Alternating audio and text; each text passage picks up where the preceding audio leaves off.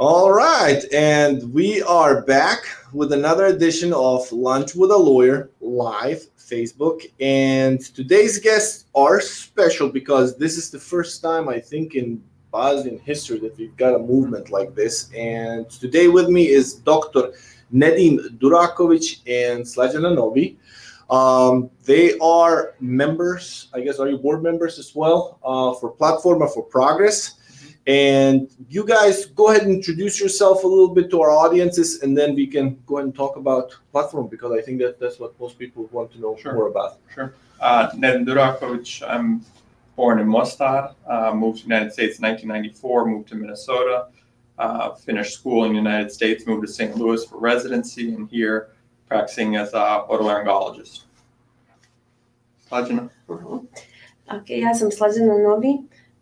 Ja sam rođena u Bratuncu. Oh, I'm sorry. That's okay. I think most of our listeners are going to be able to switch back and forth. It doesn't really matter. I'm sorry. Yeah, I was born back in Bosnia. I was born in Bratunac, and during the war we got moved. We were refugees in our own country, so we were moved over to Banovici. And we were there for a while. I finished high school there. I got married. Then we come over to the United States. And I got 2 kids and a husband. Currently not working. So. And what most people probably don't know about you is that you are Adis Abdi's sister, my very good friend, chiropractor, and my podcast, Bosnian American Professionals podcast. We've got that going on as well. Yeah, He's my co-host there. Brother. And so you guys are members of Platforma for Progres in St. Louis, correct? Mm-hmm. Yes, that's correct. And let's talk a little bit about Platforma. Let's start with Mirsad. What can you guys tell us about Mirsad Hadjikadic? I've known Professor Hadjikadic since our early days when we came to the United States, before the platform existed or anything like that. And he was always a leader in our community, in the Bosnian American diaspora, and he always worked very, very hard, gave his time to the community to try and better both Bosnia and our community here. So I knew him before any of this started. So when he started this movement, I knew right away that there was a good person was in charge. And then as he spoke about what he was trying to do and what he was trying to change and how he devoted himself to do this, it just became a natural draw, I think, for everybody.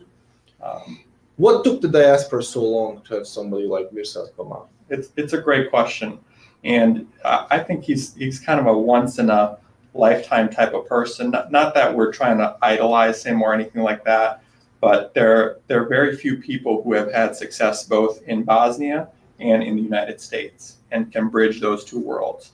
A lot of people who were born in Bosnia, lived in Bosnia, and have success there, they might not be able to communicate with the Bosnian American community here.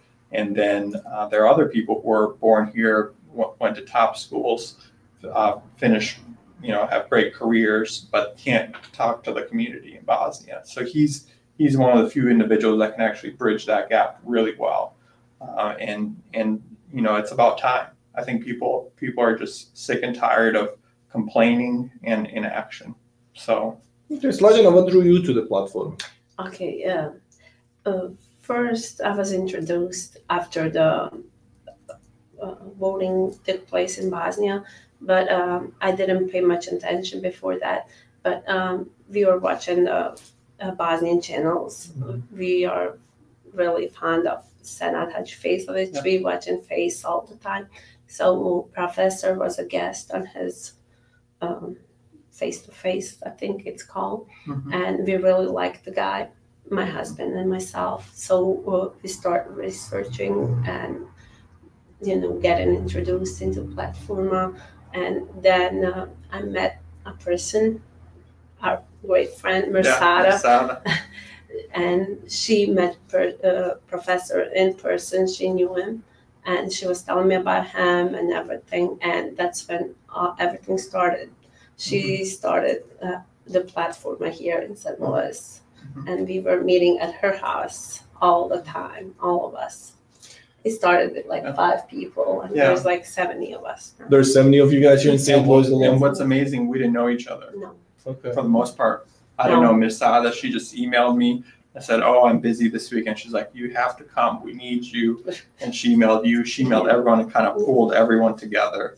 And that's great. That's great. So let's great. So let's talk a little bit about the numbers behind the diaspora and then the numbers behind the voting diaspora. So what's the numbers that you guys have on that? So I'll ask you, how many people do you think from the entire diaspora in the United States, Bosnian Americans, voted or in general will vote in a Bosnian election? Well, the last number that I had was like 3,000. 3,000. Yeah, that was kind of an eye-opener. And I think like 300 from St. Louis or something. Can you believe it? And that was kind of a disappointing statistics then. Yeah. And so what are the numbers? What do you guys have in your database? How many Bosnians or Bosnian Americans are in the United States that are also eligible to vote, I guess? That's a good question. I don't know what the total is for eligible to vote, but if we say St. Louis, for example, there are 50 to 60,000 Bosnians. The statistics vary, but I think they're in that range. And if you figure, let's say half of those are adults voting age, so 25,000. Already there, we would more than quadruple the number of the entire U.S. population that voted in the election in Bosnia. And it's just eye-opening because, if we don't vote, then we're not relevant. We're not relevant to politicians in Bosnia, and we're not relevant in the democratic process there. And that's kind of my wife and I have been, kind of tossing this question in our conversations back and forth. And we have not been back to Bosnia since 2014. Obviously we had a little kid and, jobs and all that stuff. And I think a lot of the diaspora doesn't get to Bosnia every year. Maybe every other year. Some of them don't go at all. Others are, just very infrequent. And then the question arises, if all of those people voted, they could make a change in Bosnia. There's no question about it. But is that fair? Is it fair that somebody that doesn't go to Bosnia a lot makes a difference to Bosnia? I had this question posed the other day by a senior person in our Bosnian American community here as well. And I think it's a relevant question to ask because some people say, well, you don't live there. Why should you make decisions about what goes on there? But I think from the war, a lot of terrible things happened. And that changed Bosnia forever, changed each of our individual lives, forever changed because of the war. But I think the true strength that we got from the war, that Bosnia got, that no other country in that area has, is the diaspora. All of us, came to different countries. We learned different skills, different languages, different ways of life. And now we are ready to give that back to Bosnia. And we have to be involved in that process. Otherwise, we lose a part of ourselves. Our kids, if they don't know what Bosnia is or the Bosnian language, who are they going to become? Bosnia will be irrelevant to them. And same thing for Bosnia. They rely on us. They don't need our money. A lot of us contribute funds, and we have since the end of the war, nonstop. But they really need our ideas and our participation in the democratic process. That's what Bosnia lacks. I mean, it's mind-boggling the political system that exists there. From what I'm hearing and reading, it's the most complex political system in the world. Is that still true? We don't even live there, and we're frustrated by it. Yeah. We live here. So, for example, one thing that we're very active about is getting people registered to get their passports, get their identity cards so they can actually vote. The voting process for people in the diaspora is impossible. So, for example, if you were ethnically cleansed from Srebrenica, you don't have a home there anymore, and you need to get an identification card, and you go back and you're staying at a hotel, and you go to the government office and they say, oh, you need a permanent address here in order to register to vote. I mean, that's ethnic cleansing in the modern day. You lose your voice because you don't have the home of your childhood that somebody took from you. And we can't allow that to happen in our present day when we're educated, when we can work together, and when we have in St. Louis 50,000 of us that can say no. Every person who is a Bosnian citizen has a right to vote there. Okay.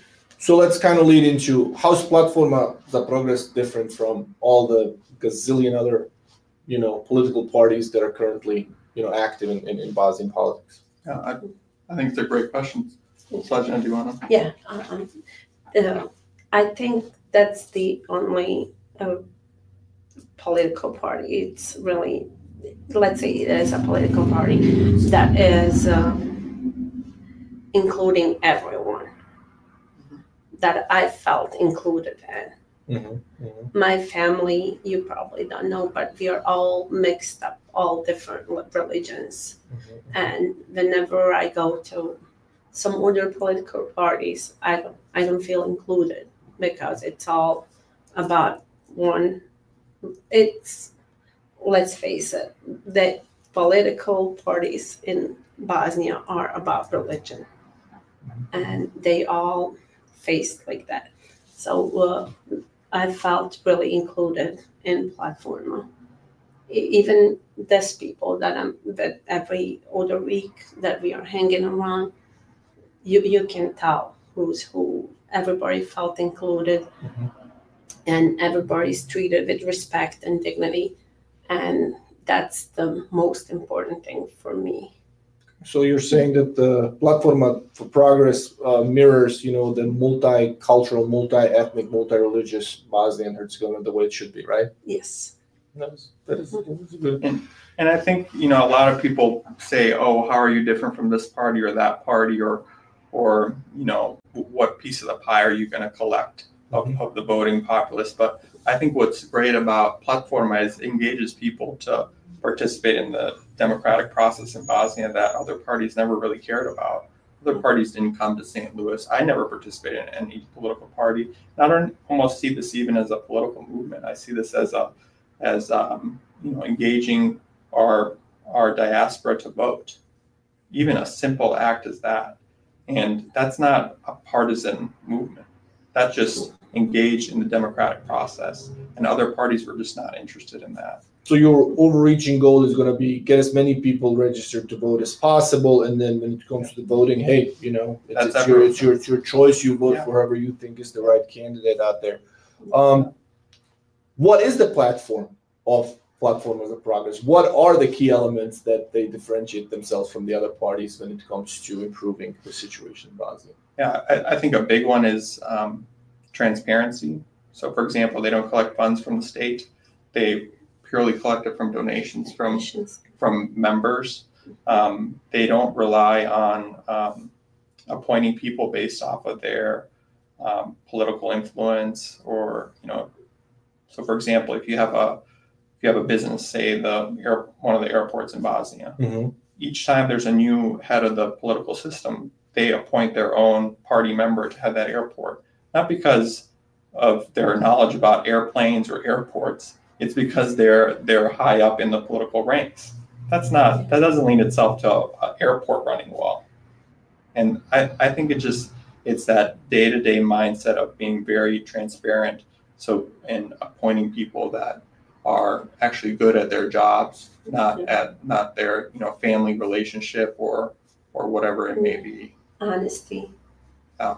Yeah. So it's about what you know. It's not who you know anymore. Yes. I mean, come on. Yeah. You want to change that? Yeah. Seriously? Yeah. That's gonna be tough. But that kind of leads me. But that kind of leads me to the next question. So let's assume tomorrow the elections come around and Platforma za Progres wins in a landslide.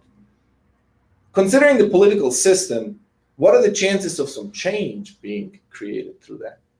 I think it'll be huge if we can say, and not even considering the platform, if we can say in St. Louis, we went from 300 people voting, right? Yeah. It's a pretty low bar, to having say 10,000 people voting. All of a sudden, St. Louis becomes relevant in the political landscape of Bosnia, where 500,000 people vote in an election. And then if we do it in Atlanta, New York, Seattle, in other cities, then this voice becomes relevant. And I think that's the biggest thing, is to the Platforma takes the voice of the diaspora very seriously, and our contribution to changes in Bosnia. considering the strength of the diaspora and so many people out there, and not just the numbers game, but the economic strength of the diaspora, why hasn't anybody from Bosnia ever reached out like that and tried to connect with the diaspora, knowing that there's such a might out there? I mean, are they afraid of the diaspora? Well, they can't even get out of the airport. The airport is not functioning. It's like the whole place is a mess. Yeah. They're just trying to deal with their own nonsense there. Okay. So what's the game plan? And we're gonna go back to ground zero here in St. Louis. What's the game plan of the chapter in the St. Louis region to, I guess, get people registered? What's the time frame? What are some of the workings and goals that you guys get going on right now? So next elections are in 2 years, which seems like a long time away, but it's not when you consider the bureaucracy that you have to go through. So the main thing is to get people registered with either a lična karta or to get their passports, so that they can vote.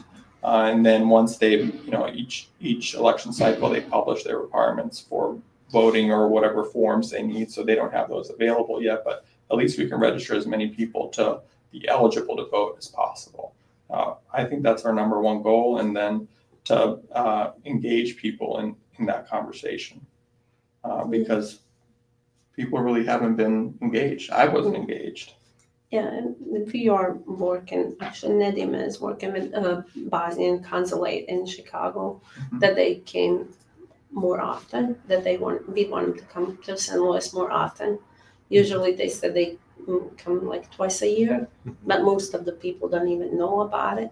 We have people in Platforma in St. Louis that don't even have Bosnian passports or anything. They came with a Bosnian passport, but they become U.S. citizens and they never renew their passport or anything, or they don't even have an idea how to do it.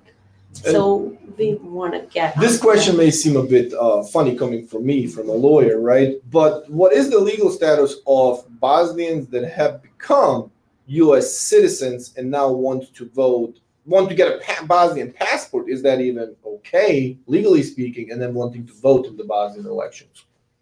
Well, my understanding is yes, but you should ask. That's what I'm saying. I don't know. I don't know the answer to that question, to be honest with you. Because I probably should look into something like that. But I know once we become U.S. citizens, we kind of just say, hey, we're going to have our hands off from all the other, countries and then governments that we were involved with.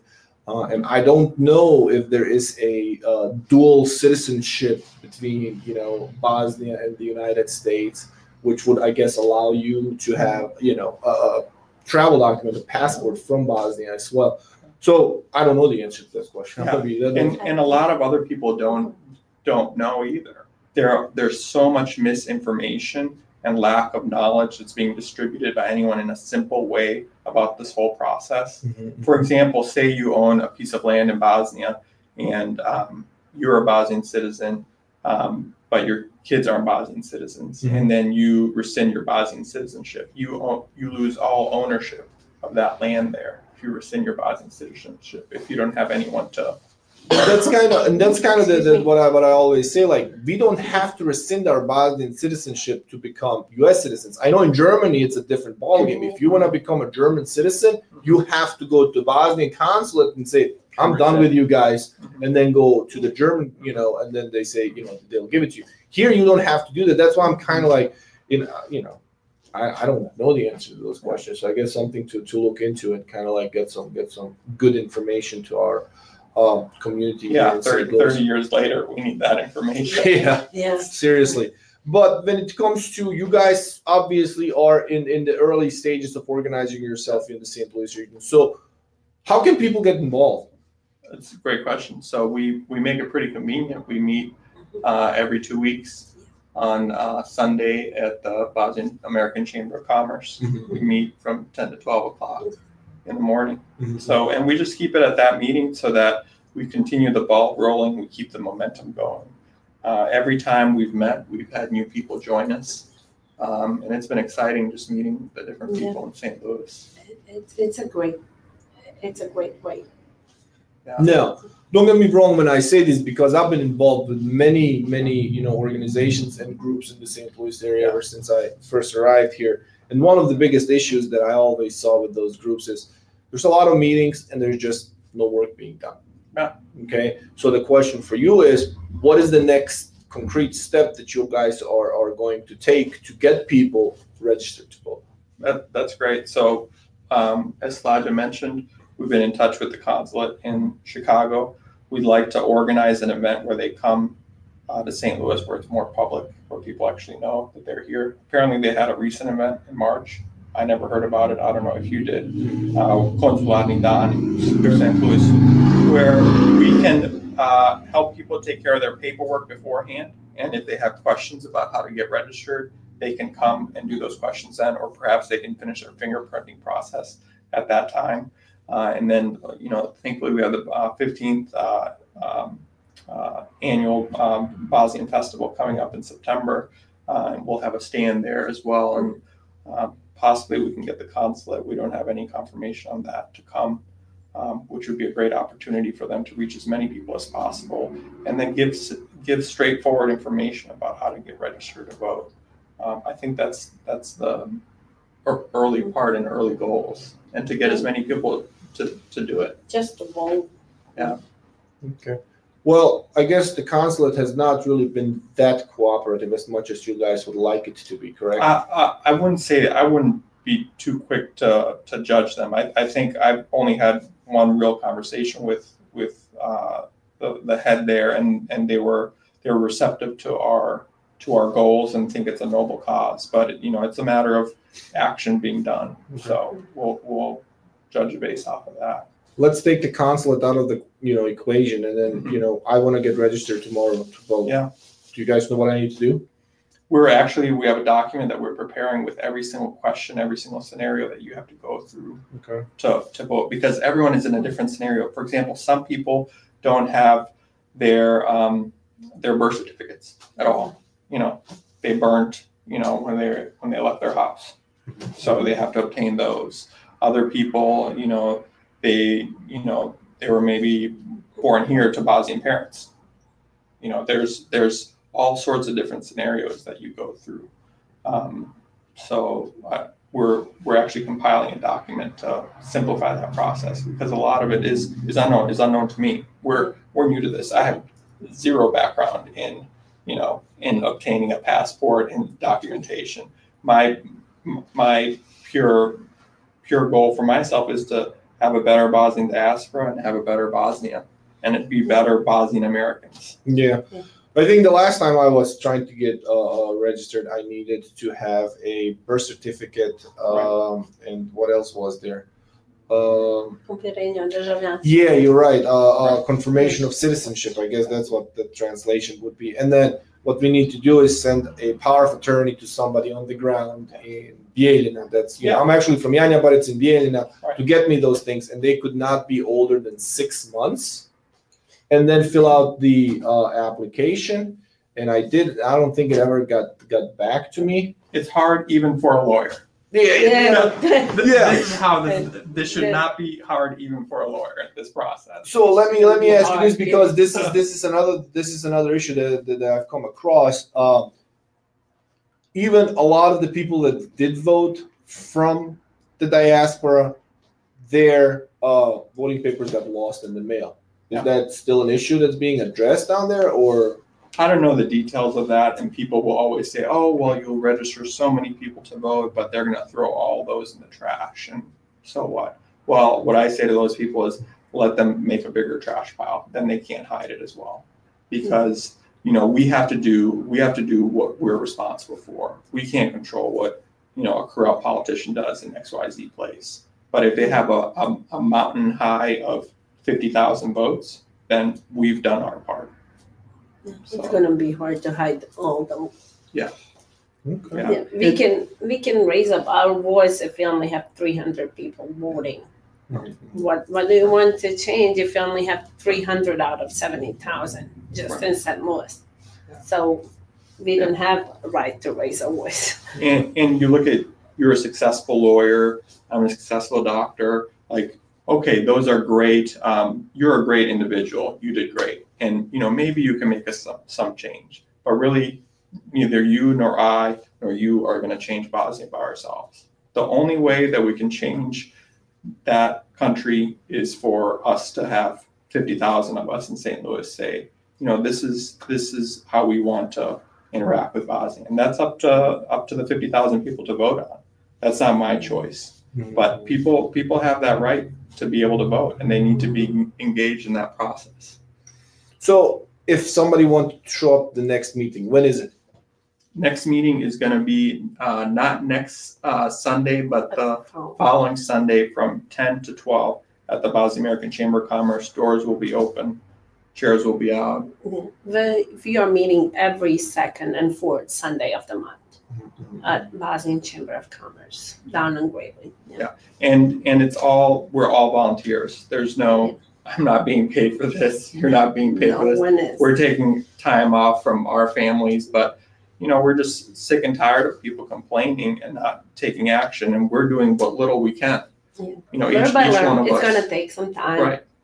Probably a lot of time, but it'll get better. Yeah. Well, here it is, folks. If you do want to get involved, if you do want to make a difference in, Bosnian lives and Bosnian politics, here's your chance. Not this Sunday, but the following Sunday at the Bosnian Chamber of Commerce between 10 and 12. Show up, say hi, see what these guys are all about, and if you like what you see, get involved. Lend a helping hand, and don't just be sitting around coffee tables and complain about nothing is being done, because that's exactly what a lot of us are about. And I'm admit I'm the first one that's always like talking about something, but really not. And, I'm going to commit if I am able to do it, because I meant to get involved sooner, but, I'm going to commit right here on Facebook Live that I'm going to show up, the following Sunday, unless my wife has got something scheduled for me. We get it. Bring her over. 2 weeks later. So I'm gonna commit in the next 30 days. I'm going to show up to one meeting and kind of see what can be done from here from St. Louis to improve the situation. We appreciate that. Thank you. So is there anything else that you guys would like to add to this? Is there anything that I didn't ask you that could be discussed? No, I don't think so. Yeah, just asking everybody to come up and just be part of our community. If you want to be a part of Platforma, just come over and enjoy some time with us. Yeah. And we welcome everybody's help, from young to old. We have all sorts of all members, and everybody has a different skill to contribute. We had a biker group join us last time. And, nice. There's everyone has a different skill to give, and it's valuable. Get involved, folks. Get involved, because that's the only way you're going to make a difference. So thank you very much, the two of you, for stopping by today. I know it's late in the day, and I want to wish, everybody a safe rest of the day, safe rest of the week, and thank you very much for being with us tonight, I guess, already. Guys, have a good one. Yes, thank you.